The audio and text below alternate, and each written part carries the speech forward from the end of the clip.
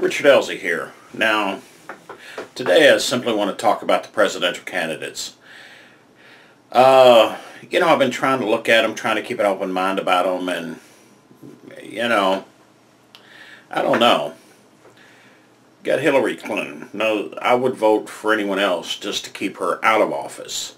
What is anyone thinking? Have they been watching historically what she has done, what she has said? She should be in prison, and she's running for president. I don't get that at all. So someone needs to send me a long email and explain that to me. Then you have who? Marco Rubio. Okay, Marco Rubio. I don't see a lot of things wrong with old Marco Rubio. And he would probably be a great choice. But the one thing I do see and don't agree with him on, he calls himself a Cuban American. Not an American, but a Cuban American. So that sort of bothers me, since he's really not an American. Maybe I missed something, or maybe I'm wrong, but that's it. Alright, we have another good candidate, Ted Cruz. But, again, Ted Cruz, he's a Canadian born.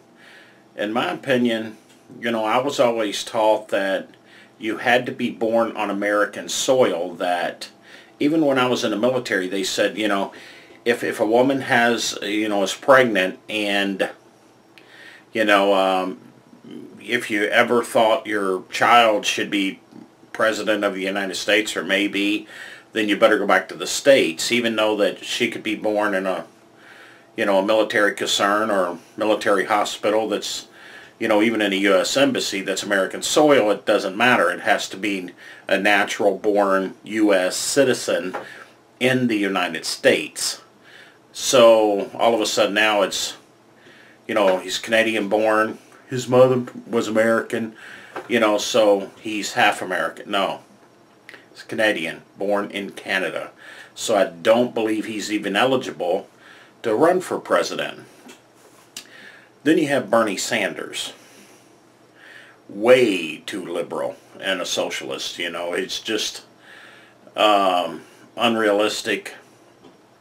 I don't see him doing it. If he does, we got a lot of crazy people out there. Money's got to come from somewhere. He can't simply take money from nothing and start giving it away to everyone. It's crazy. So, and he's had to be 75. He's going to be pushing 80 before he's, just his first term. So I don't think, we want, he's not a good choice as president. We also have the wild card. Yeah, Donald Trump. He's wild. He's an American, Christian. And he says what the American people want to hear. I'm still shaky about him, because the guy is obviously out there, and he doesn't care about any special interest, any special needs. He's not very diplomatic. He says what he thinks, which I'm not 100% sure that's a bad thing, but I'm still looking at it, I'm still thinking about it.